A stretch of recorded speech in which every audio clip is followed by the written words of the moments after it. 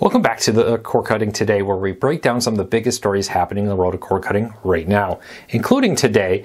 Comcast just suffered a massive data breach. Your personal data may have been exposed, including the last 4 digits of your social security or birthday. This is affecting millions of customers. We'll tell you everything you need to know about this and how you could protect yourself if you're a Comcast customer. Bally Sports may have a savior at the last second. Is Amazon about to dump a bunch of money into Bally Sports? Maybe. It's being reported. I have some thoughts on that, and that may differ from what I think most people are thinking. And cable TV viewing of the cable TV networks has dropped to a new low. First time in decades it's been this low. We'll tell you just how few people are really watching cable networks right now. This and a whole lot more coming up here in a quick minute. If you're new here and you want to learn more about these stories, check out the show notes down below and in the first pinned comment. I'll put a link to each story there so you can read about them for yourself. If you're new here, do me a favor, hit that subscribe button, hit that thumbs up, help us grow, let YouTube know you enjoy what we do here by hitting that subscribe or hitting that thumbs up. You let YouTube know you enjoy what we do here. Hopefully we can help you break free from the high cost of television and still watch the shows you enjoy. All right, so let's start off with Comcast just suffered a massive data breach. Now, late Wednesday night, they reported this. We got a story up right away, but Comcast reported that millions of customers' data was exposed due to a vulnerability. This happened back in October.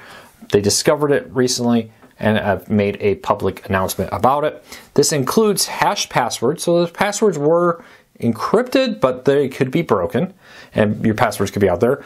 Contact details, your personal information, how to contact you. And the last 4 digits of your social security number or birth dates for some customers could have been exposed. More details could come down the road, but if you're a Comcast customer, which includes their phone service, their internet, their wireless plans, or their television ones, your data may have been exposed. A few things you need to do right off the bat. Change your passwords. Now also, if you use that same username and password, email and password on different devices, go change those too. Don't continue to use that same username and password. It may not be broken, but let's be honest, it's probably going to get broken. With that also, no affiliate here, whatever, but I would recommend maybe a credit monitoring software here to help protect yourself. Not sure exactly how much details here will be leaked, but it could be worth your while in today's day and age to use something like a LifeLock out there. I do use a credit monitoring. You may want to look if your bank, credit cards, or other services offer free credit monitoring to help you be aware of what's happening if people are trying to open accounts in your name. Wouldn't hurt. But in 2023, so we enter 2024, unfortunately, you just have to anticipate at some point your data is going to get leaked like this. We had a major one with some wireless providers in the past. We have now a massive one with Comcast. There's others we probably have been exposed in that we never even hear about. So keep that in mind. But Comcast, massive data breach. Take a minute, change your passwords. I think Comcast is prompting people to do that when they log in. But make sure if you use that username and password on other sites, which you shouldn't be doing, go change those too. All right, Bally Sports has been in bankruptcy for a while, and there's been a lot of rumors that they just may not make it. But now there's a report from the Wall Street Journal that says maybe Amazon's about to come in and save Bally Sports, invest in them, and buy them out, invest in them, partner with them. We'll see. Now, exact details were thin in the Wall Street Journal story. I have some ideas here from talking to people in the industry. Would not surprise me if 1 of 2 things happen here. Would not surprise me if they actually did invest in Bally Sports to try to keep it alive, become a partner. I think that's less likely.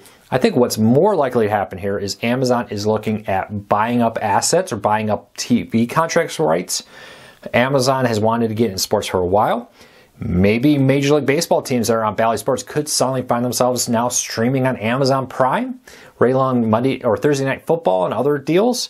Wouldn't surprise me if that happened. Amazon, if they want to do this too, they need equipment, they need staffing.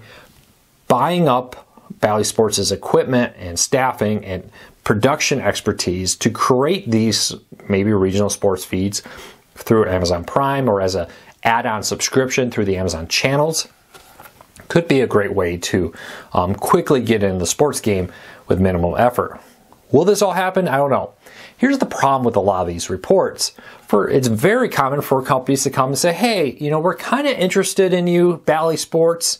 We may have some type of mutual beneficial deal we could work out here. Why don't we kind of kick the tires, share some data, talk about possibilities here. And then Amazon comes in, looks at the numbers and says, you know what? no, this was fun. Hey, thanks, we appreciate it, but we don't think this is a financially good decision for us, and they walk away. This happens all the time. Don't be surprised at all if Bally Sports comes in or Amazon and has been talking to multiple companies like this. But when they look at the numbers, they decide this just isn't worth it. So kind of keep that in mind. Don't be overly excited about these, because these tires get kicked. Somebody leaks the details, and maybe already Amazon told Bally Sports, hey, we're just not interested. What that deal will look like, I don't know. It still could very well happen. We'll have to keep an eye on it. All right, cable TV viewership has dropped to new all-time low in November 2023, according to Nielsen, as cord cutting continues to grow. According to Nielsen, just 28.3% of all television viewing is on cable networks now. 36% of viewing is on through streaming. Broadcast TV, so ABC, NBC, Fox, now makes up 24.9%, and all other is 10.7%. That other is a big word carrying a lot of weight there. What we're seeing here is streaming is at the highest it's been all year. We're also seeing cable television viewership, cable television network viewership, drop to a new low that hasn't been at maybe since the 80s. So we'll have to keep a very close eye on this, how this plays out. But very clearly, the growth of streaming is biting into cable TV, which is increasingly becoming reruns that people just don't care to watch anymore. All right, we have a lot of news to dive into, starting off with Verizon expanding 5G home internet into more areas. Verizon announced that they've expanded their 5G and 4G networks to over 20 towns in 3 different states: Ohio, Pennsylvania, and Indiana. This allows them to now offer 5G home internet in areas where it wasn't previously available. If you are a Verizon customer who's been waiting for 5G home internet to come in an area and it hasn't been where you are, you may want to check this list. There's a whole list. I won't break down all of them, but you may be able to find out that 5G internet's now available where you live. Check out their website. You can always enter their address and check there. They're increasingly rolling out 5G home internet to more customers. All right, YouTube is cracking down on AI-generated stuff, especially related to the election. YouTube has announced plans to force people to disclose any altered images, AI-generated content, and if you don't, they may take action against your account. This is in preparation for the 2024 upcoming cycle here as we look at this. I love this. I think YouTube should be trying to enforce disclosing when things are AI created. The problem with that is detecting and really knowing when it's AI created. Sometimes that's easy because you know somebody actually didn't say that. Sometimes that's harder because that may not be somebody you know. It may not be a way to prove that that's actually been there. Apparently, I forgot to update that. But YouTube is cracking down on the growth of AI-generated content that may be misleading people, and I love that. We'll see how it plays out. All right, Tubi, Pluto TV, and the Roku channel are now some of the most viewed streaming services in 2023. Right alongside with some of the major paid services, we're now seeing free services. Part of the growing trend in cord cutting to cut back and move to free ad-supported services. Maybe no surprising, YouTube, right here, not YouTube TV, just YouTube, is the #1 most viewed streaming service with 9% of all television time there. Netflix at 7.4, Prime Video at 3.4, round out the top 3. But Tubi is at 1.4%. The Roku channel 1.1%, and Pluto TV at 0.8%. Now you compare that to Paramount at 0.9%, and Max at 1.2%, Disney Plus at 1.9%. Some of these free streaming services are very close in actual viewership time compared to some massive paid services that many would think would be significantly farther ahead.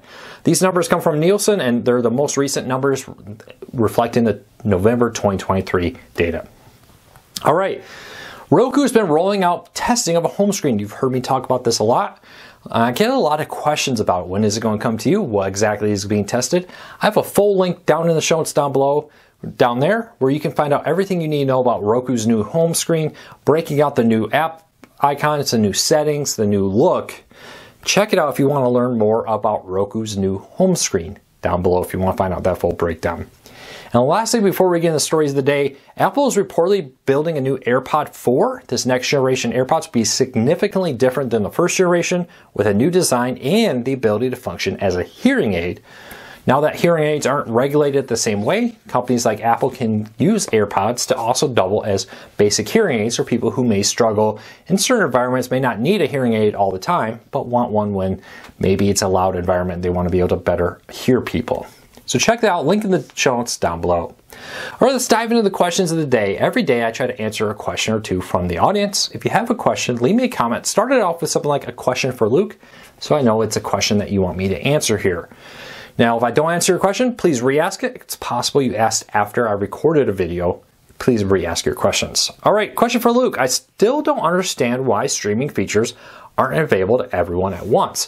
Why do streaming services and streaming players roll out new features slowly to different devices and different accounts at once? This is something pretty much every major streaming service does and streaming player. We just talked about Roku's beta screen. A selection of Roku customers have it, a lot of them don't. Also, we see things like YouTube TV very slowly roll out beta features. Why do they do that? A couple reasons. First of all, if they roll it out to everyone, it could swamp that feature. Their servers could be overloaded because people tend to use new features more right off the bat to test it out. But the second part here is for them to test it out. It allows YouTube or Roku or Fire TV to slowly give maybe 10% of their customers a new feature, take some data, maybe look for glitches that they didn't find in their own testing. That data then gets transmitted back to them and they say, hey, you know, we updated this and suddenly Netflix isn't working anymore. Let's roll that update back. Let's figure out why these two things aren't working together. We've seen that in the past too. Oh, suddenly the volume button doesn't work properly. You press up and the volume goes down, and press down, the volume goes up, or something weird like that happens.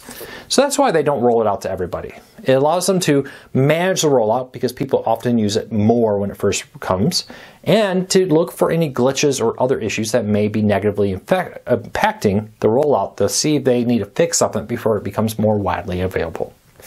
Well, that's it for today. I hope you have a fantastic day. I'll be back tomorrow with another video. Don't forget to hit that subscribe button, hit that thumbs up. I would really appreciate your support. We'll be back again real soon.